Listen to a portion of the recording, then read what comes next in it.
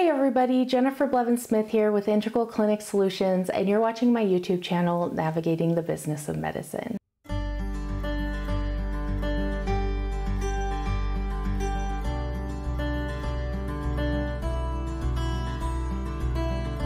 Today we're going to talk about CLIA, what CLIA exactly is, and what's the difference between a CLIA certification and a CLIA waiver.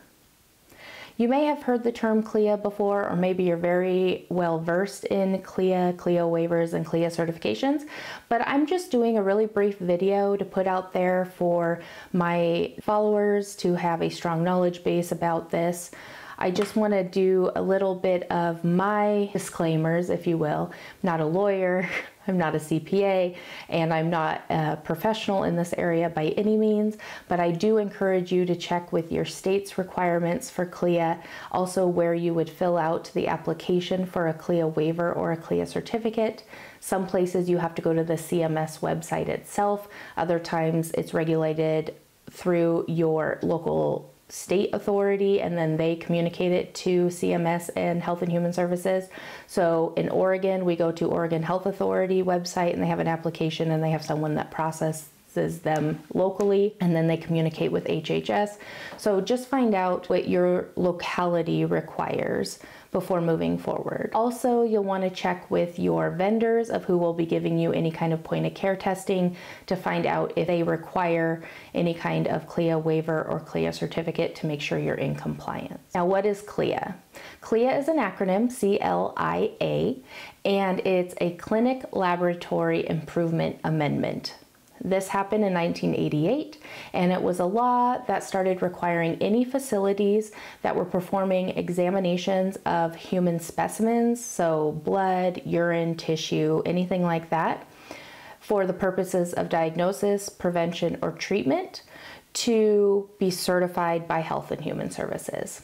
And they did this, my understanding, is to make sure that no matter where things are being processed with certain points of care kits, that they're being done consistently so that there aren't variable results or people aren't being held to the standards that they should be, to ensure that people are not getting false negatives or false positives or having any kind of negative influence to their overall care that they're being provided. Now, like I said, you'll want to check with like your McKesson rep or your rep who supplies these if you buy them directly from the supplier, and find out if each individual test is either CLIA certified required or if it's CLIA waived. CLIA waived is what I'm used to the most, and these include like glucose finger prick testing, urinalysis dips, urine pregnancy tests, rapid streps, rapid flus, those kinds of things.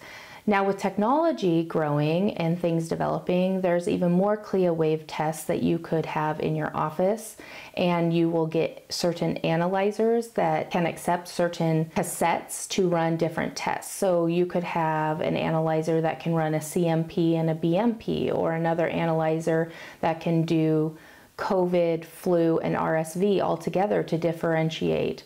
Or you can have one that does HIV rapid, or GC and chlamydia, which is gonorrhea and chlamydia.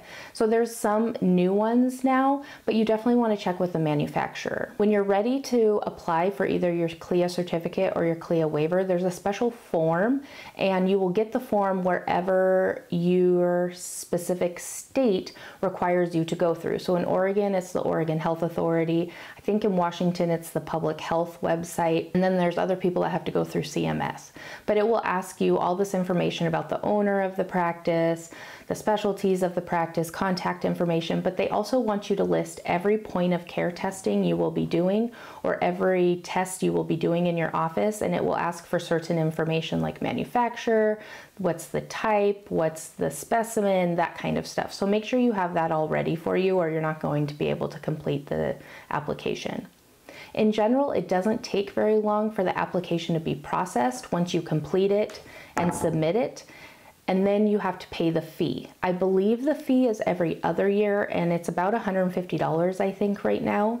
And once you pay and they accept your application for what it is, they will send you either the certificate for CLIA if you have more advanced testing in your clinic, or they will send you the CLIA Waiver certificate, and these have to be hung in your lab area of your clinic. So if you ever have an inspection, they will see that you've done your due diligence and you're approved through HHS to be performing the point of care tests you're offering to your patients. When you apply for a Medicare or Medicaid contracting and credentialing, they might also ask you for your CLIA waiver or your CLIA certificate number, so have that ready as well. And I would store that number in a place where you keep your tax ID number, your group MPI numbers, all your individual provider MPI information, because that's going to be a number you're going to have to reference, and just having it all in one spot is kind of a good idea. I think I've covered everything. The most important thing is do your due diligence, find out where you get the application and submit it through for your location.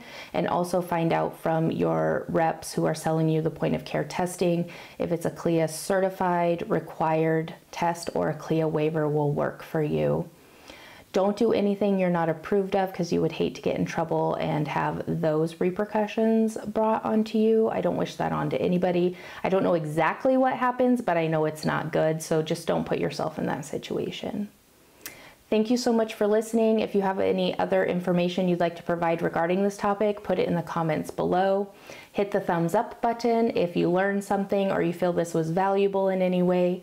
Subscribe to my channel if you haven't already. If you hit the bell icon that's there, it will notify you when I release new videos. Thank you so much. I appreciate the support and have a wonderful day.